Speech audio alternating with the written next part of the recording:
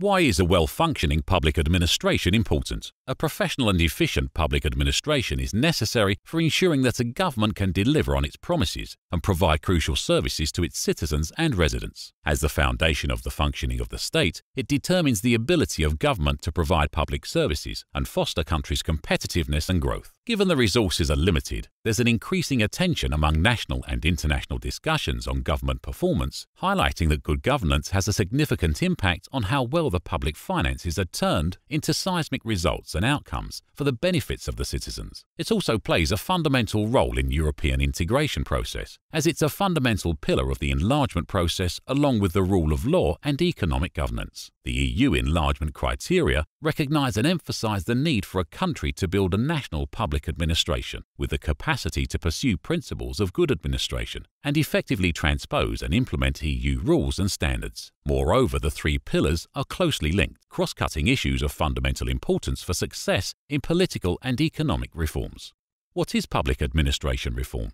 The European Commission has strengthened its focus on public administration reform by outlining its 6 key issues. The principles of PAR define what good governance entails in practice and outline the main requirements to be followed by countries during the EU integration process. The principles are complemented by a monitoring framework, which makes it possible to follow the progress achieved over time in developing public administration. The monitoring framework features both quantitative and qualitative indicators. It focuses on the implementation of reforms and its outcomes, that is, how the administration performs in practice. Through their strong focus on the implementation of reforms and collection of evidence on government performance, the principles are not only a set of requirements, but also assist in setting a public administration reform vision and serve as a reform helpmate for key decision makers. As a minimum benchmark of good administration, countries should ensure compliance with these fundamental principles. There are 6 key reform areas which form the basis of the principles of public administration. 1. Strategic framework of public administration reform. 2.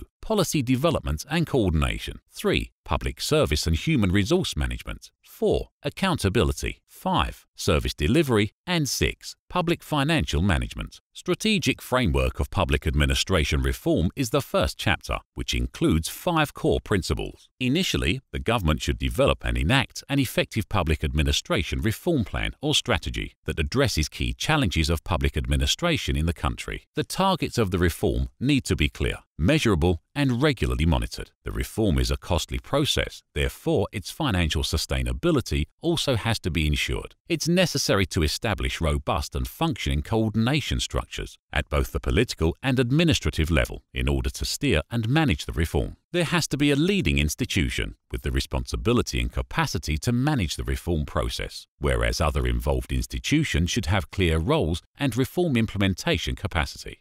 What is the role of CSOs in this process? To date, there seems to be insufficient civil society organisations and media activity, and competence for most PAR areas covered by the principles in most Western Balkan countries. Hence, it's important to increase the relevance, participation and capacity of CSOs and media in the Western Balkans in the PAR process. CSOs can advocate for and influence the design and implementation of public administration reform through facilitation of sustainable regional and national level government CSO consultation platforms, policy dialogue, and qualitative media reporting on PAR. Moreover, civil society needs to become the local owner of the principles in order to maintain the necessary impetus for PAR to continue in the direction of good administration, even after our country's EU accession, once EU conditionality is no longer present, as such as strong driver reforms.